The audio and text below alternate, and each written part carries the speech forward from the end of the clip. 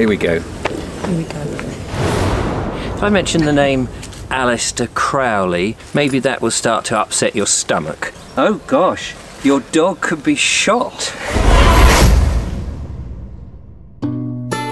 Hello, I'm Richard Vobes, the Bald Explorer, out on another walk, and with me is the lovely Cynthia Julian. Hello. And we're on an exciting walk. Well, we hope so. Well, we hope so. We hope so. We certainly do. So, where are we? Where are we, Cynthia? Where are we? You told me Yes. that we're at Iping. Iping Marsh. Iping Marsh. Iping Marsh, Yeah, this is. okay. And we're starting by this delightful house behind us called Robin's Farm, and we're actually going that way about 200 yards to find the footprint of a church that is no longer there. A bit like where we went to. Yeah, they get rid of their churches over here. Yeah, they don't like them very much. Gone. So that's the plan, except though just to walk up there would be a bit dull. So we're taking the lovely Echo. Hey, Echo, come here. Again. Echo. How you doing? She doesn't speak English. No. And we're taking the lovely Echo, and we're going to go on a sort of a 1.5 mile walk through some woods past some hammer streams, and I don't think we actually passed any hammer ponds, but presumably there was a lot of ironworks and that sort of stuff. Sounds like it. In this neck of the woods. We're near the Rother, are we not? We are. Wow. The Rother. Anyway, so standing here in the beautiful sunshine in January is not helping. We need to, well, it is actually, it's quite nice. We need to on y var that way.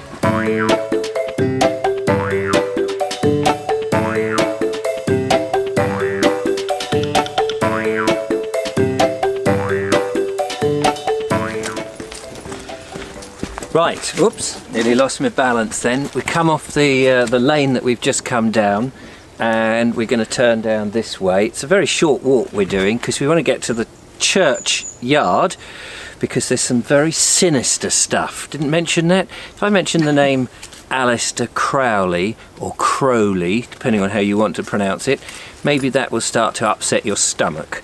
But I don't want to tell you too much too soon. But Cynthia. Yes. Spring! And Wait, it's gorgeous here. It's January. What's going on? We've seen elements of spring. What have we seen? Snowdrops. Snowdrop. Beautiful, lovely little tiny white snowdrops. They're really long and starting to get pollen. Catkins. Yeah, so you were saying here, and we're a little bit north from where you, north and west, it's earlier. Well, they seem to be more advanced than mine at home. Yeah. So it's really quite weird, yeah. But they're lovely. Right, we're going to head down this way now. Really lovely down here. Very nice. Come and have a look at this. Well, this is lovely, isn't it? Yeah, pretty good, pretty good, pretty good.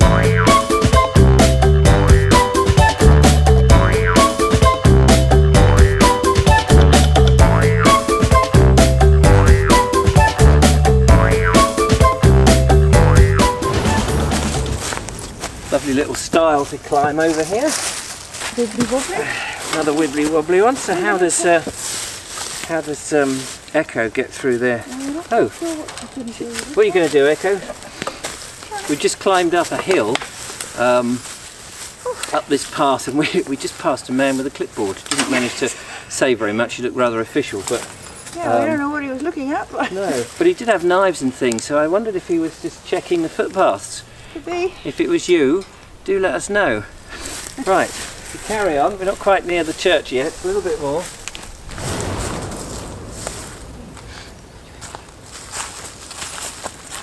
There's some pretty amazing holly trees over this way, and they're quite tall, aren't they, Cynthia? Yeah, they're huge. They're absolutely huge. Where are you? Oh, there you are. And yeah, they're really big and unusual. And also, we've noticed there's a lot of these stones, and I don't know if they're like old sarsen stones, because you do get some of those in Sussex. Scattered right through here. Scattered, or perhaps they're just ordinary sandstone. Yeah. But we're on a bit of a ridge, aren't we? So we're on the side of a hill anyway. Uh-oh. There's a sign here, Echo. Eki, there's a sign here. It says dogs must be kept under control because there's farm animals. Right, go then. So, yeah, farm animals. but I think we go up there, and I think we get back to the road, we cross over, and then we'll get to this mysterious location.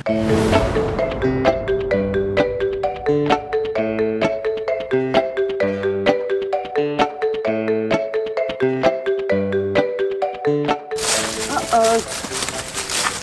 Problem? Yeah. They're going to shoot Echo. Oh gosh, your dog could be shot if found amongst the sheep. Ah, right, now okay. that is very interesting. I've got a tight lid. First they just said worry, you know, make sure you're on a lead. Now they're going to shoot them. There is Echo. There is no sheep. Come here. Just have a look at that sign. Okay? We don't want you to be shot.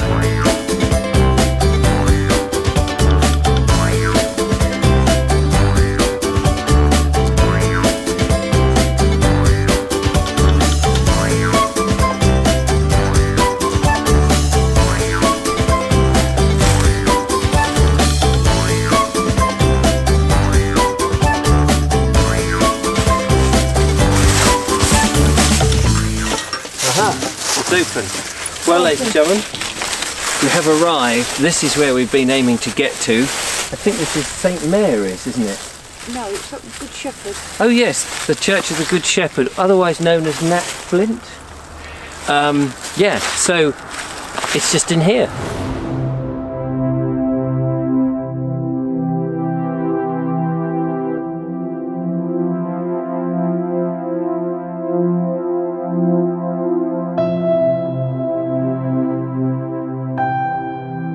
We've come up into the churchyard, and this is the interesting thing. There was a church here, but it was demolished in 1980, I think it was. In the 80s. It was, I think, built in the late Victorian period, in about 1878, something like that. There was this church, and it was all very nice, serving the community. But the reason I wanted to come here, and this is thanks to one of the lovely viewers, Kushti Phil, he calls himself. We like Kushti. We like Kushti. He comes to some very interesting places. This is the site of the altar that would have been in the church. You can basically just about see the footprint. The interesting thing about this church is why it was demolished. The official people deny this, don't they? Yes, the church do, yeah. The church do. It was in great disrepair, but... Great disrepair. But an American chap, or at least a chap who now lives in America, wrote about the Satanists who were devotees of Aleister Crowley, who was operating in the 30s and 40s and 50s. And some of his disciples, on the 10-year period after his death, are allegedly said to have come here, dug up some of the graves, and spread the bones around as part of their whatever it is Satanists do. And this American was, or this chap in America, he said his father was one of those that were dug up, and it was when he was about 10 years old. He had this confirmed, I think, by the church warden. He did, but off the record. But off the record, so nobody really knows. And then because it sort of led to a lot of potential, you know, things going on, for some reason they demolished the church. I don't really buy that they demolished it because of that. I think they were concerned about copycat, because once they get into an area, digging up bones. It seems a very extreme thing to do. Does seem extreme. But there was a church here. It has gone, and it's one of those places that pass and you wouldn't think twice. You wouldn't even see it, I don't think. No. But there is this slightly more macabre story to it.